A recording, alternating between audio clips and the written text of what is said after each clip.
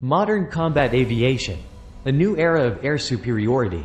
The two full-scale wars that erupted just a year apart, the Russian-Ukrainian conflict and the Arab-Israeli war, have vividly underscored the paramount importance of combat aviation. The Ukrainian counteroffensive, aimed at liberating the southern territories seized by Russia, including Crimea, was stymied primarily due to a lack of air superiority. This failure has cemented Russia's dominant position in the Black Sea. Conversely, the world watched as the Israeli Air Force demonstrated overwhelming effectiveness in real time, with their fighter jets, emblazoned with the Star of David, relentlessly bombing the Gaza Strip. The lack of air power and air defense in Gaza made even the nearly 50-year-old F-15s formidable opponents with no defense. However, the dynamics could shift dramatically if Iran, equipped with modern air defense systems such as the Russian S-300 PMU-2 and Tor M1, decides to support the Palestinians. Recently, Iran announced an agreement with Russia to purchase Su-35 fighters, advanced 4++ generation aircraft. This development raises crucial questions. How will Israel respond? Can Western aircraft effectively counter Russian, Chinese, and Iranian weapons? The West's arsenal, F-35 Lightning II and its limitations. When discussing modern Western combat aircraft, the F-35 Lightning II inevitably comes to mind. This fifth-generation fighter has become the backbone of the US, NATO, and Israeli air forces.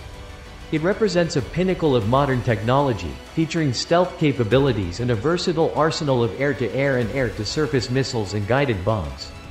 But is the F-35 enough to guarantee air dominance? Unfortunately, the answer is no. Despite its advanced features, the F-35 has notable limitations. Its maximum speed in afterburner mode is 1,930 km per hour, Mach 1.6, which is relatively slow. Without afterburner, it is a subsonic aircraft. In contrast, the Russian Su-35 can reach speeds of Mach 2.3 and Mach 1.1 without afterburner. Moreover, Russian and Chinese fifth-generation fighters, although fewer in number, combined with their fourth-generation counterparts, present a formidable challenge to American aircraft. This threat is amplified by sophisticated air defense systems like Russia's S-400 and the state-of-the-art S-500, which are believed to detect stealth aircraft before they can engage. Enter the next generation, the NGAD program. So, how will the US counter these evolving threats? The answer lies in the development of sixth-generation fighter jets under the Next Generation Air Dominance (NGAD) program. Major U.S. aircraft manufacturers, Boeing, Lockheed Martin, and Northrop Grumman, are spearheading this initiative. Although Northrop Grumman officially announced its withdrawal from the NGAD program on July 27, 2023, development continues at a brisk pace. The capabilities of the NGAD aircraft can be inferred from the State Route 72 project by Lockheed Martin. Aviation enthusiasts will recognize the SR-72's name as a homage to the legendary State Route 71 Blackbird. The State Route 71, built in 1964 by Lockheed Martin, was a high-altitude reconnaissance aircraft that posed a significant challenge to Soviet air defenses. It was deployed in every major conflict from the Vietnam War to the Yugoslav conflict in 1998, frequently penetrating Soviet and Russian airspace without ever being shot down. The State Route 71 could cruise at an altitude of 24 kilometers and reach speeds of Mach 3.3, over 4,000 kilometers per hour. Extraordinary even by today's standards.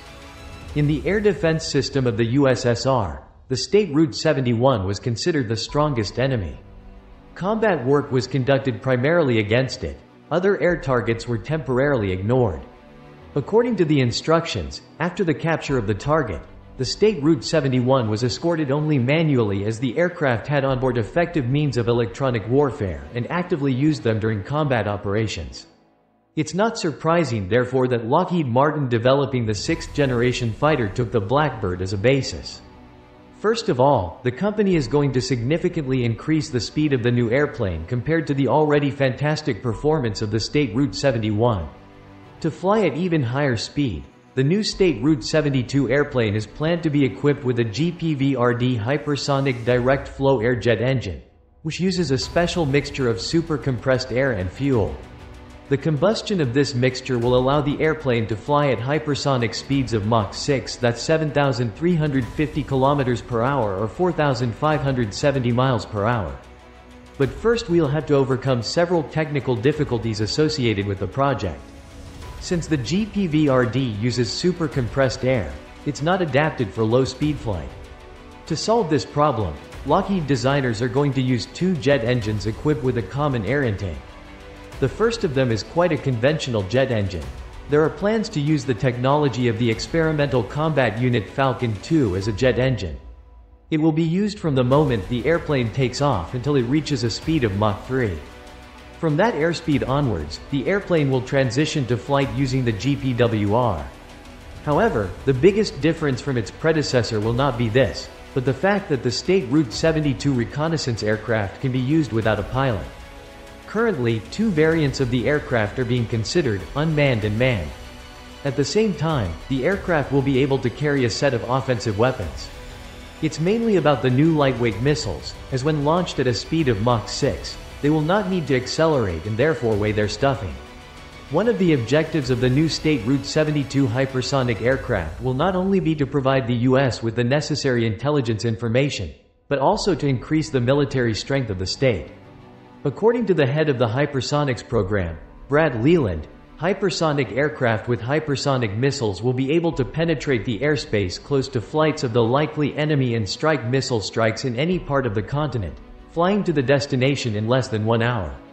According to the specialist, it's speed that should become the next key indicator in the whole world's new generation aviation. Speed will remain a priority for the next few decades.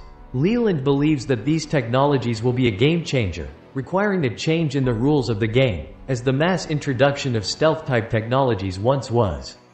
Indeed, why should an airplane be invisible if neither air defense missiles nor air-to-air missiles can catch up with it?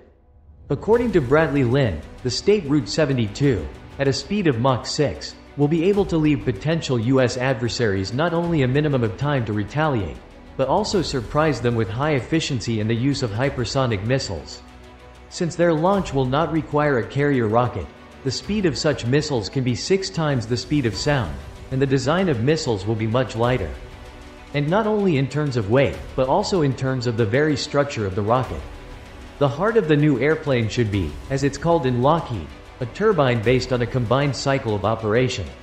It'll combine the engine technology of the hypersonic aircraft HTV-2, which could reach a speed of Mach 20, which is an incredible 24,500 km per hour or 15,220 miles per hour during the tests.